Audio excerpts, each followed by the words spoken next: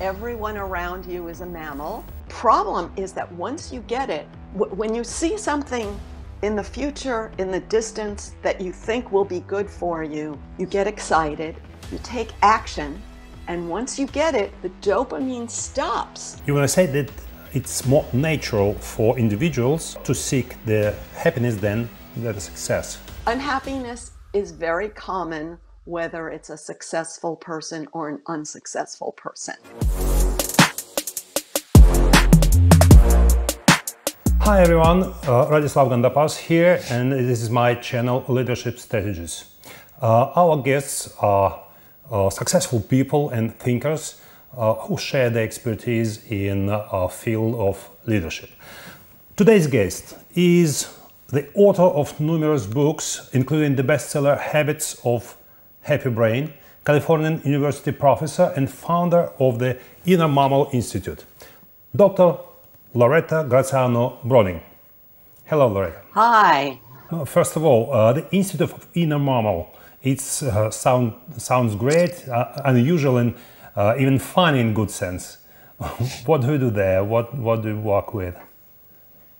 So I create resources and provide them to people all over the world, mostly for free, to help people understand their inner mammal, which is the brain structures we've inherited from earlier mammals that control the chemistry that makes us feel good and bad. Okay, yes. my channel is called Leadership Strategies. How related to hormones? Yeah. So everyone around you is a mammal, and when you understand your own mammal brain and the mammal brain in other people, then it's easier to lead them. And in fact, monkeys are very competitive. They're always trying to get the position of strength away from the other monkey. And when you understand this, it helps you feel more relaxed about what's going on around you because you see that it's natural. My main topic is leadership and yours happiness. What is the link between them?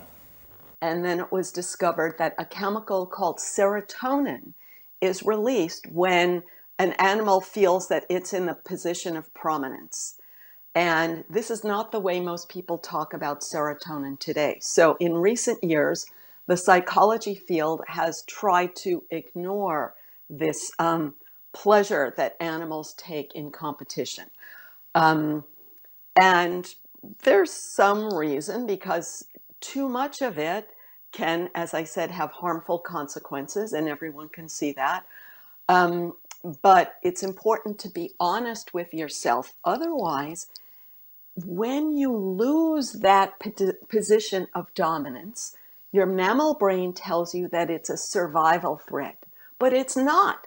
The simple example is, let's say a person wins the Olympics, and then after they win, they start feeling down because they already achieved their goal. Then they feel like they have to win the Olympics again. So this is crazy. And we need to understand that this is coming from our mammal brain so we can refocus it. As a coach, I teach successful people, and I can say that many of them are not successful, not happy. Is it fair to say that being unhappy is prerequisite to the achievement of success? Unhappiness is very common, whether it's a successful person or an unsuccessful person. And that's why I think happiness is the most important goal, more important than what you would call success. So the way my books explain it, so there's dopamine happiness, oxytocin happiness, and serotonin happiness. And we want all of them. And when we understand what causes them, then we can take steps that get them. And success, you could say, is one kind of step, but then you're limiting yourself from other parts of life that can make you happy but don't make you successful. You want to say that it's more natural for individuals to seek the happiness than the success? What's natural is to seek whatever rewarded you when you were young. So every brain has its own theory of happiness. And if a person decided when they were young that success is the way to happiness, then that's the only way they seek. Another person may think alcohol is the way to happiness. Another person may think following your friends is happiness, and then they are always following and never leading. So we limit ourselves because our brains are wired when we're young. Our brains are wired by anything that triggers our reward chemicals when we're young. And the challenge is to build new pathways to get rewards in new ways. And the problem is that once you get it, when you see something in the future, in the distance, that you think will be good for you, you get excited, you take action, and once you get it, the dopamine stops. And then you have to find a new reward in order to get that good feeling of dopamine. I always use a simple example. If I check my numbers of how many books do I sell or how many likes do I sell, then how many likes do I have? Then 1 minute it will be up, 1 minute it will be down. Every time it's up, then it's harder for me to get more of that number. So if I let my happiness depend on that number, then I would be unhappy a lot of the time. And I don't want to be unhappy a lot of the time. So I look for a way to define happiness that I can control. So I look for a goal that I can control. And I say to myself, I can't control who buys my book, but I can control the pleasure of writing something new, creating something new. Okay, so I'm always focused on what new thing can I create. And the equivalent in the management world would be to feel the pleasure of creating something that you believe in. And if it's not appreciated in your current environment, that you can believe that you will get appreciation for it somewhere else. And by the way, Hollywood star Shia LaBeouf once said, "What to the effect of my terrible childhood was a blessing." I know many people who would say something similar. What is your opinion connected Well, with this is the the answer? irony. This is the irony because when you have information on people, you often find that people who achieve something had a bad childhood. And yet, what Yeah. do they do when they have children? They try to make their children's life easy, right? And so we Yes. all try to make the life of our children easy, even though it doesn't work. No one wants to be cruel to their child. And also, when people are not having the success that they want, they assume that it's unfair because other people had an easier life, right? Everybody assumes someone else had a better life and that's why they're more successful. So this is the comparing. The animal brain is always comparing because animals avoid getting into a fight when they risk losing. So they're always comparing their strength to the strength of others. And we have inherited a brain that is constantly comparing our strength to others and make you unhappy unless you're honest about it. And then you can say, I don't want to be unhappy, so I have to feel positive about my own strength instead of focusing on the strength of others. As a specialist in field of public speaking, I'm very often asked the question, how can I overcome my fear of speaking publicly? How would Sure, you answer the question?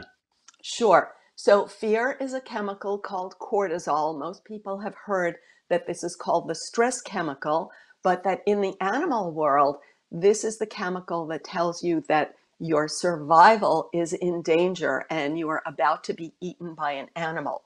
So in the animal world, when you're socially isolated and alone, that's when a predator will eat you. So in the human world, we feel that if we have social rejection, it creates the feeling that you're about to be eaten by an animal.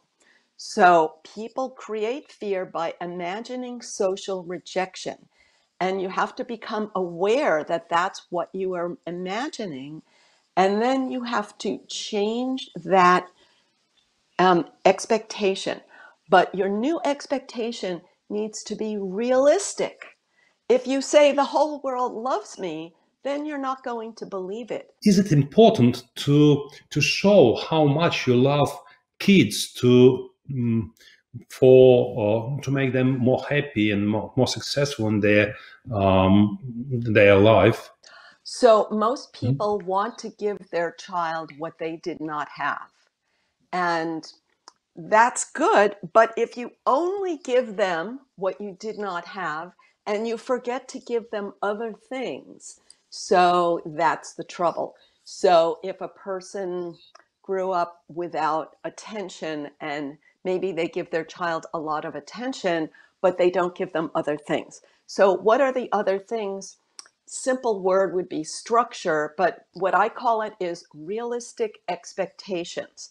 That means that if a child does something bad and you still give them a hug and a cookie, then they expect that they can do bad things and the world will still love them. So that's harmful. So we need to give our children realistic expectations about the world.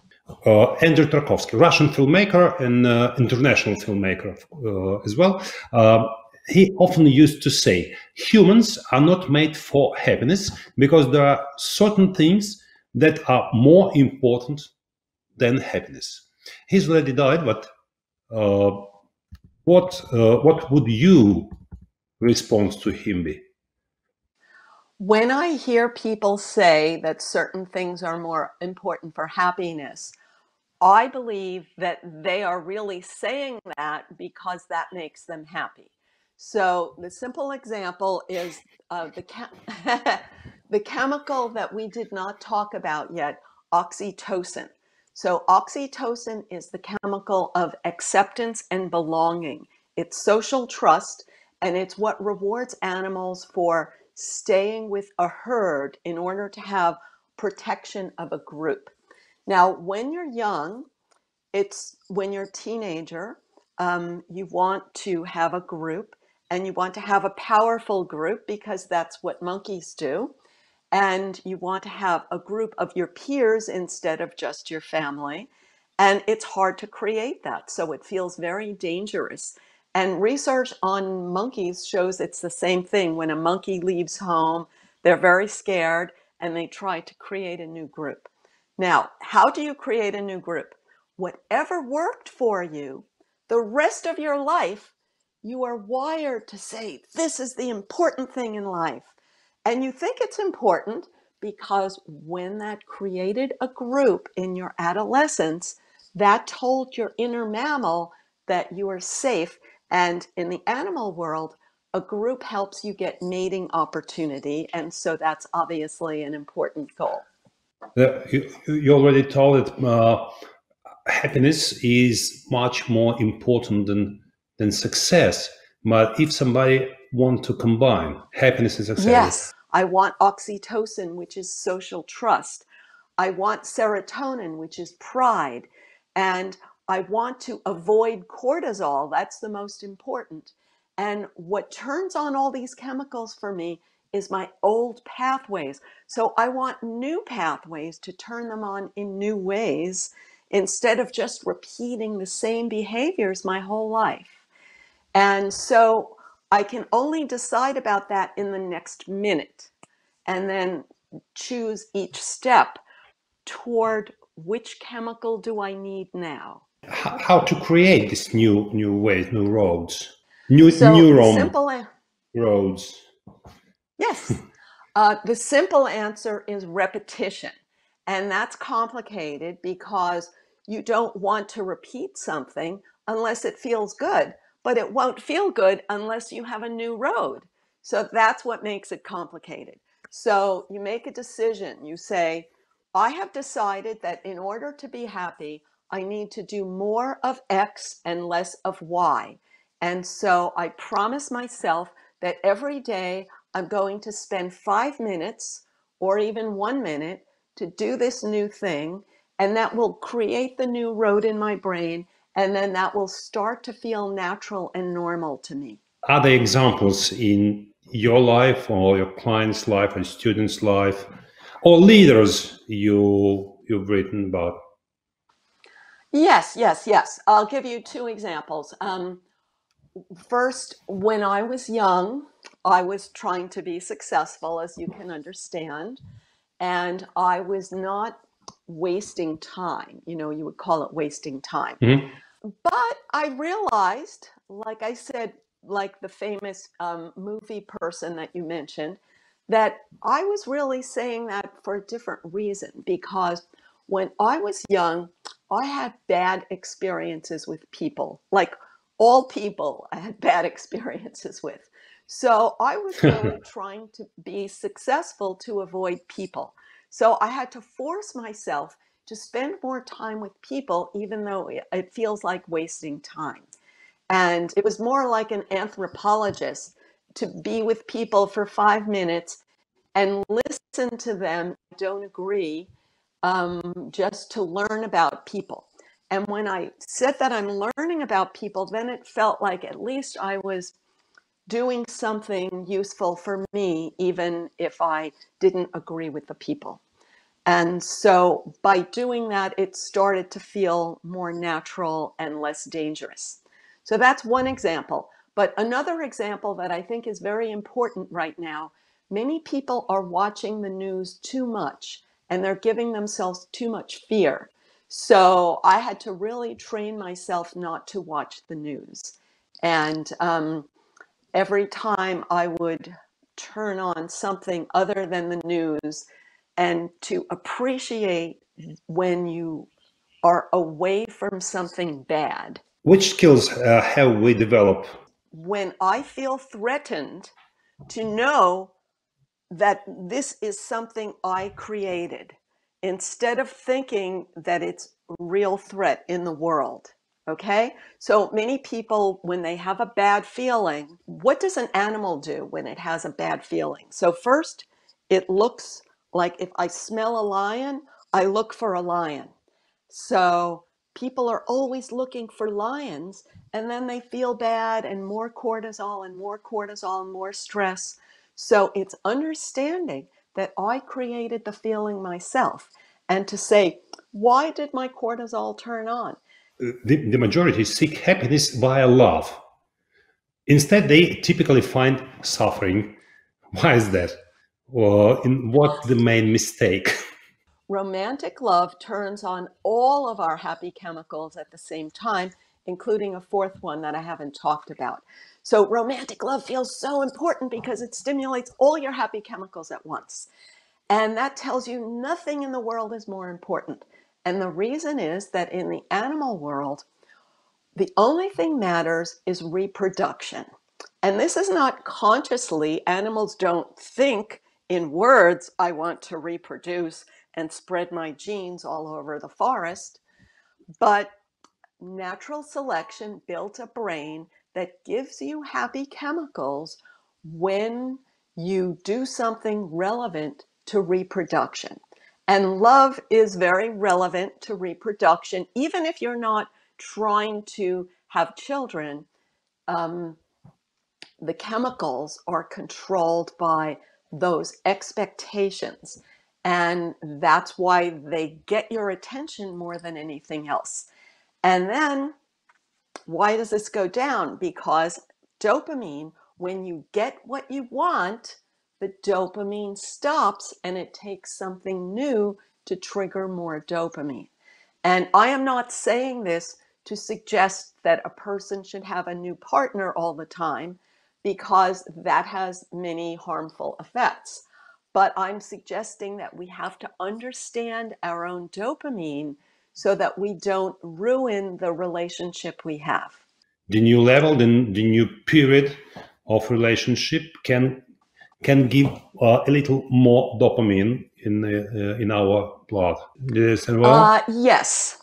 So the first thing is not to blame your partner for failing to give you dopamine. Most people think, I need excitement. It's my partner's fault that I don't feel excitement. And that's not true. We're all responsible for having our own goals to give ourselves dopamine. But it's important to remember that dopamine is not the only happy chemical. So we also need oxytocin from social trust.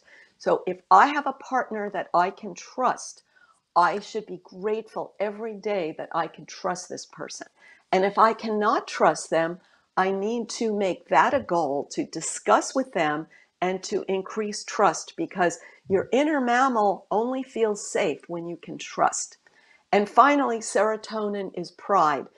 So many people, their partner, and if you're not proud of yourself, you may blame your partner for your bad feelings. So again, we're responsible for having pride in ourselves, but we can also find a way to include our partner in our pride. Loretta, what is the fourth dopamine we didn't talk about?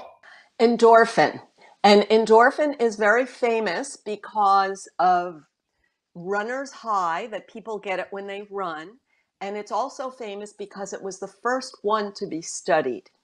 And endorphin is the same as opioid or heroin or morphine. The word came from morphine. And in animals, you only get it when you're injured, when you have physical pain and you're hurt. And endorphin covers the pain with a good feeling, which is why we like it, but which is why we should not be chasing it all the time, because you have to create pain in order to enjoy it.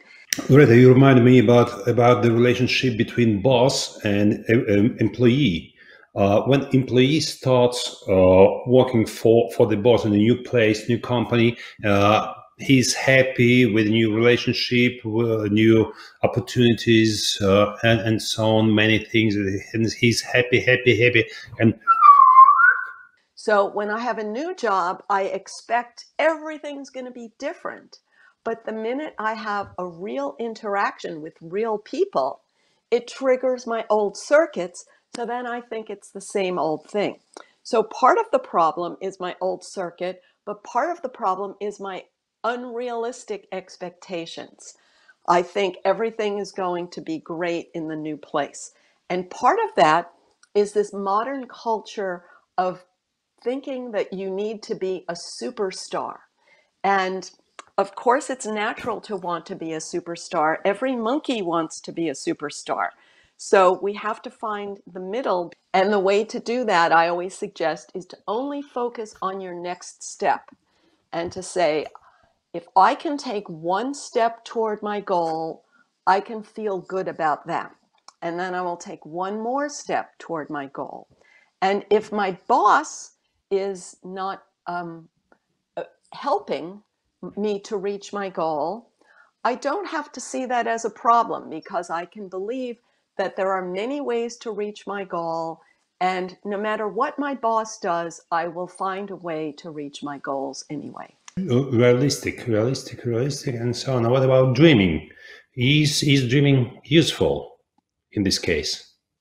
Instead of dreaming one big dream, I tell people to have three goals: a long run goal, a short run goal, and a middle term goal, so that I can always be making progress, even when I'm not doing this grand super thing. People say don't crush our dreams. Dreaming is good. This is the skill we forgot. Don't crush it, but let them alive. Let my dreams. When we are dreaming, we are young. We're still young, and I can say it's not adult thing to dream. The adult thing is to make goals and to achieve them. The majority seek happiness via large sums of money. Instead, they typically find suffering. What's that? And what's the main mistake? So if you think of a squirrel that wants to have enough nuts for the winter, so animals want to collect those nuts so that in the future, if you have a bad time, that you feel like you are safe. So it's the fear of the bad time in the future that's motivating you. And as long as you're always fearing that bad time in the future, then no amount of money can make you happy because you still have that fear of the bad future. Now, it's hard to change that because we all know that we will die someday. The only solution is to give yourself new things to look forward to. And more money is not really something new. So if a person is always trying to beat the competition and get more money, it's not new anymore. They need to give themselves something new. How boss can construct this safe environment in his company? I would say at 50%. On the one hand, it's important for a boss to create an environment where it's possible to try something new and not get attacked by others.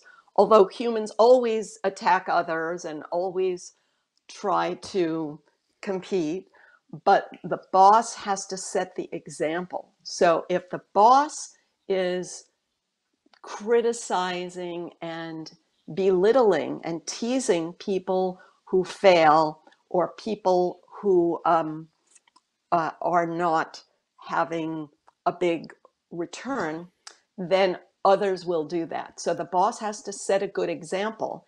But I say 50% because many people are learning today to blame the culture of the company.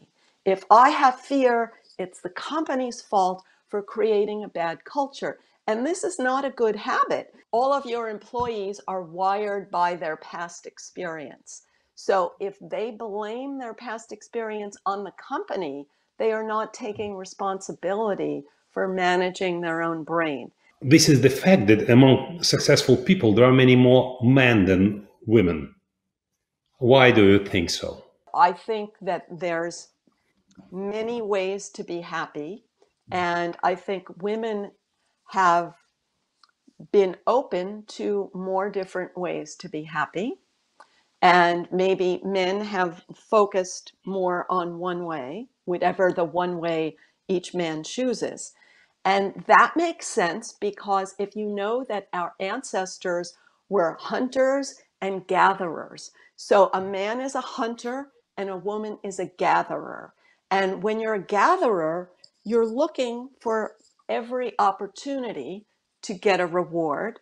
Where when you're a hunter, you focus on one reward. However, then there's another whole separate issue that women, if they want to have children, they have to do it by 40, whereas men, they can take their time. And why do we, after a while, often remember the most difficult times of our lives Yes, as the yes. happiest? We are constantly um, anticipating things that might go wrong and turning on the bad feelings in advance to protect ourselves. Now, why does this feel good? Because if you expect something bad and then you relieve the bad feeling, you feel great. So imagine a lion is chasing you and you escape from the lion. That feels great. Have leader make the periods of the danger periods in his company to something faster to achieve the huge goal in a short period of time. Let's do that, guys. Don't sleep, don't eat. Just go, just run to the goal. I do not think this idea of don't eat, don't sleep, just run to the goal. I think people should be allowed to have a private life, that they will be healthier in the long run if they have a healthy private life. If they are only working, then a lot of tension builds up and people will look for fast ways to relieve the tension, which often they will do risky things and the risk will hurt their judgment in the long run. However, there's a better way. So the simple example in the animal world, they look for a common enemy. When animals have a lion come, they all stick together. When the lion goes away, they spread out. So what most companies and what most humans do is they talk about a common enemy all the time. Because when there's a common enemy, then you stick together. So by another company, then you stick together. When there's no threat and everything's great, then the people within your team will fight with each other. And that's why people always talk about an enemy. And vice versa. Why do some use drugs or even commit suicide at the peak of success? We see many examples of it. You remember the hero of Jack London and now many rock stars, and businessmen and others who are young, successful, and rich. Why they do so? So in their brain, they're still experiencing the bad of when they were young in their past. They're reliving that over and over. And they told themselves, if I can be successful, then I will relieve this bad feeling. But being successful does not relieve the bad feeling. It's being honest with yourself about the early cause of the bad feeling that gives you the opportunity to relieve it. Because when you're young, you're powerless and you're still replaying that threat as if you're a powerless child. And you need to update the circuit and feel your own power. But success does not do it. When you're chasing success, you're still replaying as if you're threatened. So I'll give you a simple example. And the word for this is distraction.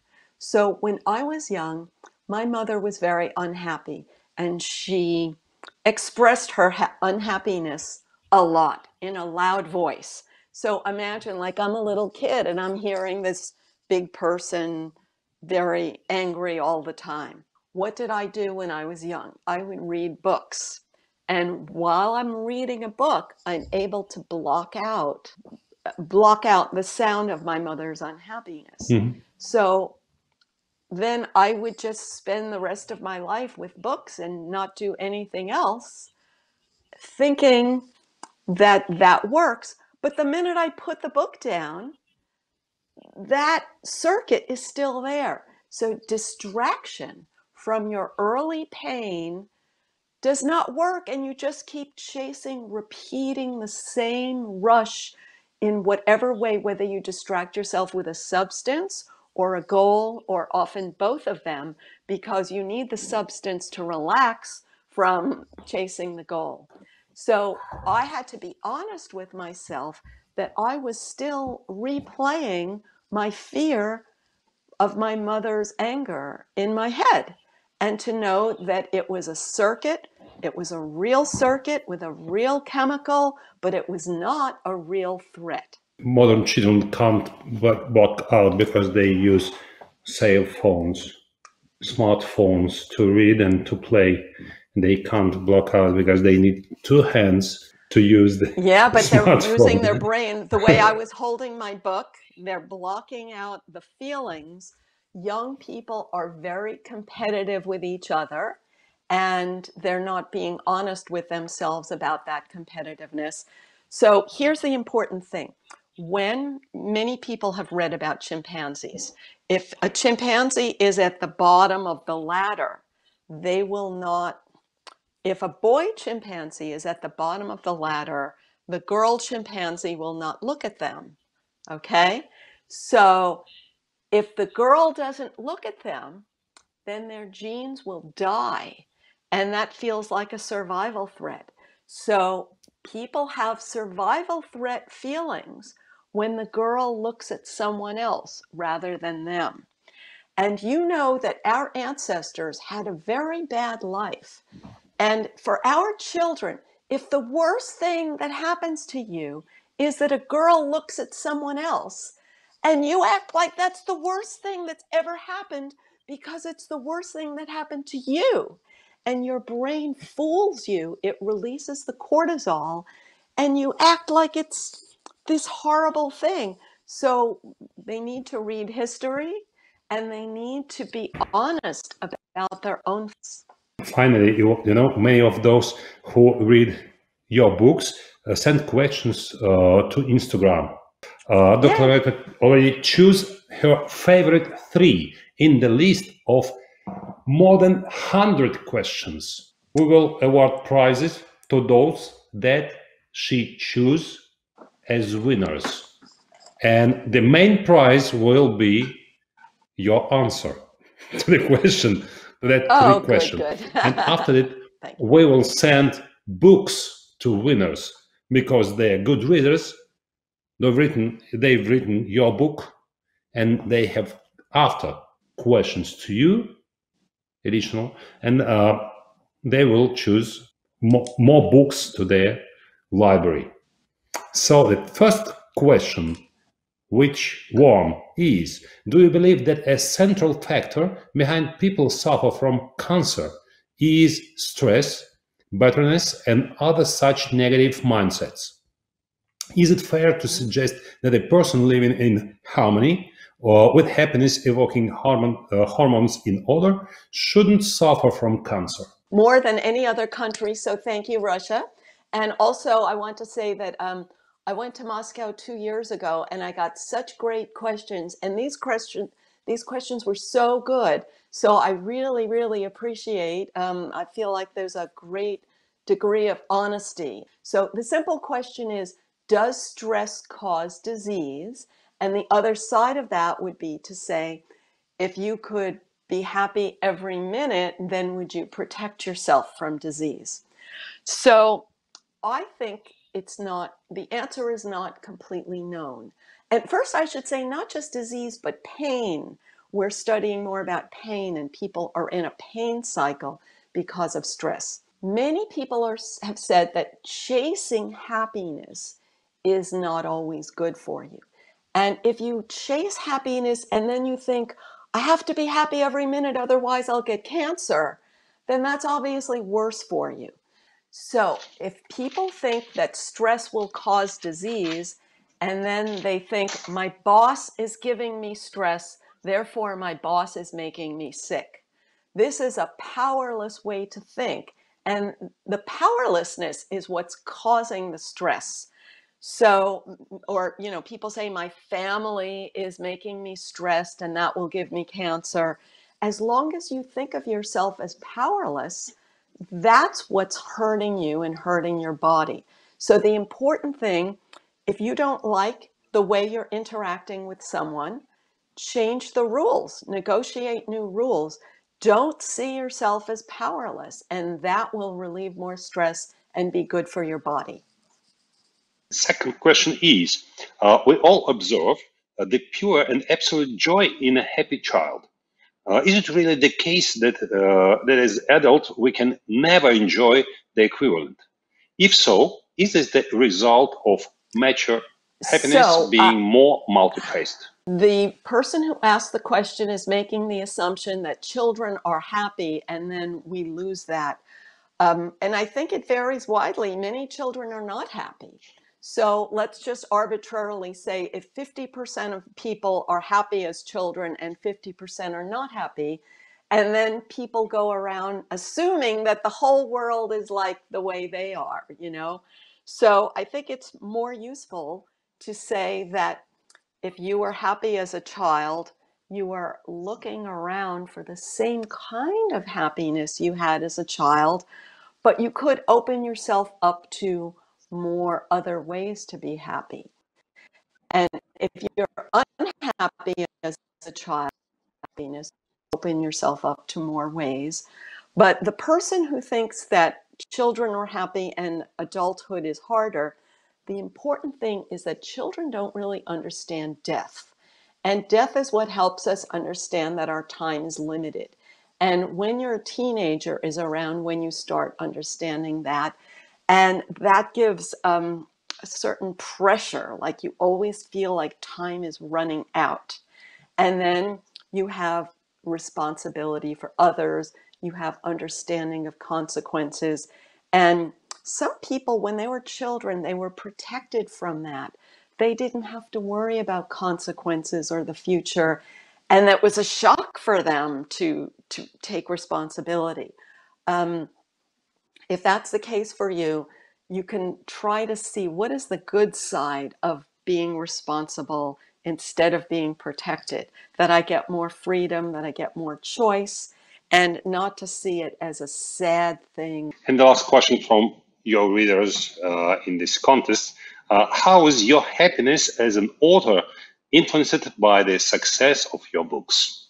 So as an author, first, I'm still a mammal, and I'm still the person I was when I was young. So I've mentioned this a little bit. So I would still worry that if this many people buy the book today, that they won't buy it tomorrow. And so I don't focus on that because I can't control it. So I always focus on what I can control. And yet, when people write me letters, I'm so happy, and it's so great to get that feedback, that people have enjoyed it and it has helped them, but I can't control it. So sometimes I go to my email and I get a great letter, and then other times I go to my email and I just get nothing or something bad. So it's learning that I can have something really nice some of the time, but I can't control it.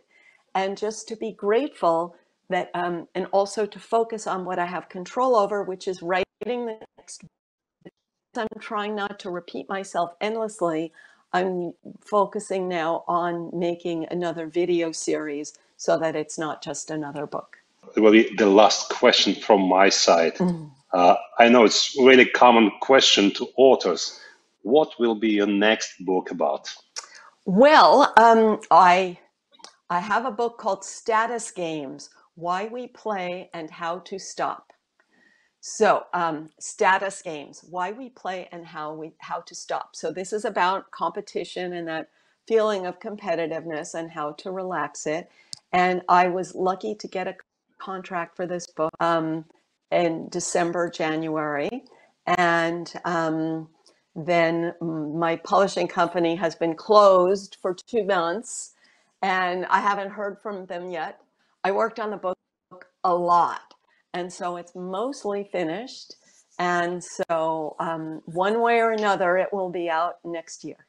Thank you, Loretta, for your interview, for your books. Thank you so much. I appreciate it. It was a pleasure talking to you. And thank you for helping so many leaders around the world.